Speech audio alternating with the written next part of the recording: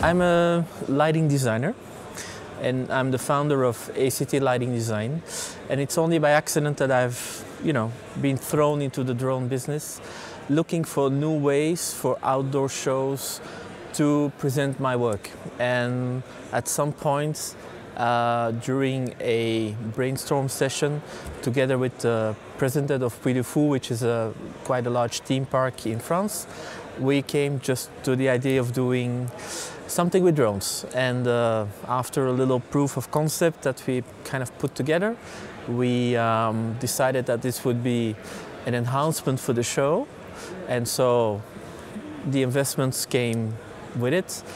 And our search for a drone supplier didn't go nowhere because nobody was actually interested in our projects. We were too small for the big ones and we were too complex for the small ones. So we just decided to do it ourselves. How hard could that be? It doesn't really disturb me, or it doesn't really influence my business.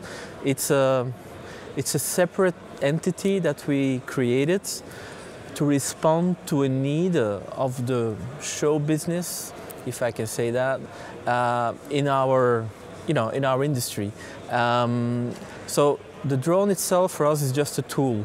If we would be able to do the same thing with a new gimmick that comes out tomorrow, then we would use that too. It's just a tool for us to be able to enhance the narrative of our show, of the storytelling that we want to do.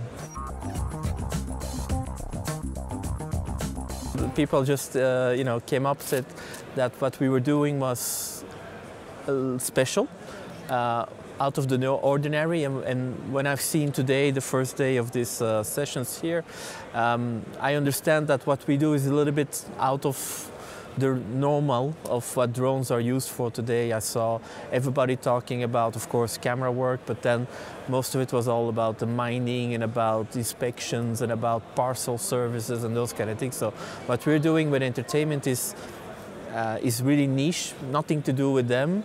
So I really felt also a little bit out of place, but I think if I wasn't a speaker, I wouldn't have come.